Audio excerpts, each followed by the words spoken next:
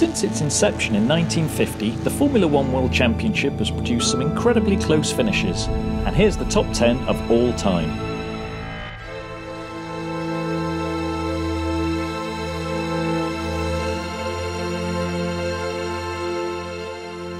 At 10, it's John Surtees beating Jack Brabham at Monza for a rare Honda F1 victory in 1967. Winning margin 0.2 seconds.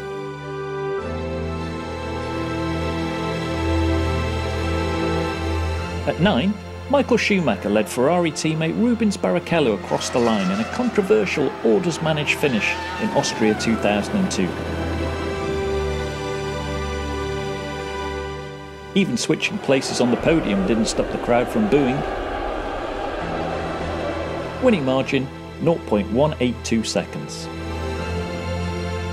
At 8, it's Schumacher and Barrichello again in Canada in 2000, following a hold station team order. Winning margin 0.174 seconds. At 7, Juan Manuel Fangio led Mercedes teammate Carl Kling in a staged finish following the high attrition 1954 French Grand Prix, in which only 6 cars finished. Winning margin 0.1 seconds.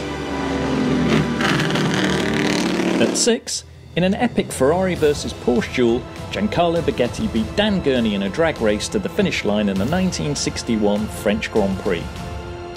Winning margin 0.1 seconds.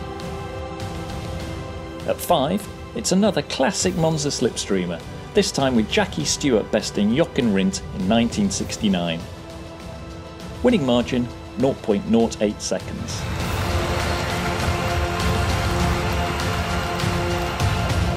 At 4, Lotus's Elio De Angelis picked Keke Rosberg of Williams to win the 1982 Austrian Grand Prix after a thrilling final lap.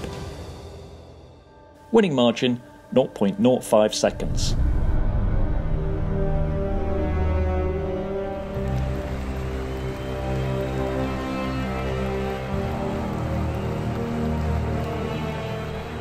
At 3, 4 years later, Ayrton Senna takes his JPS Lotus to victory in the 1986 Spanish Grand Prix, and this time the defeated Williams ace is Nigel Mansell.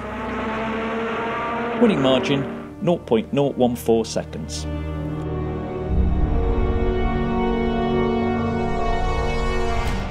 At 2, it's Barrichello and Schumacher yet again, this time with Michael either attempting to stage a dead heat in the 2002 United States Grand Prix at Indy or pay Barrichello back for Austria.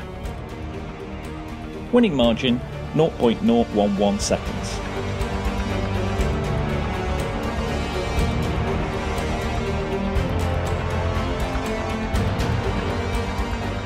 At 1, it had to be Monza. In 1971, Peter Gethin beat Ronnie Peterson by a coat of paint on his BRM's nose cone. It was also one of the fastest Grand Prix of all time, at over 240 km/h. Winning margin 0.01 seconds.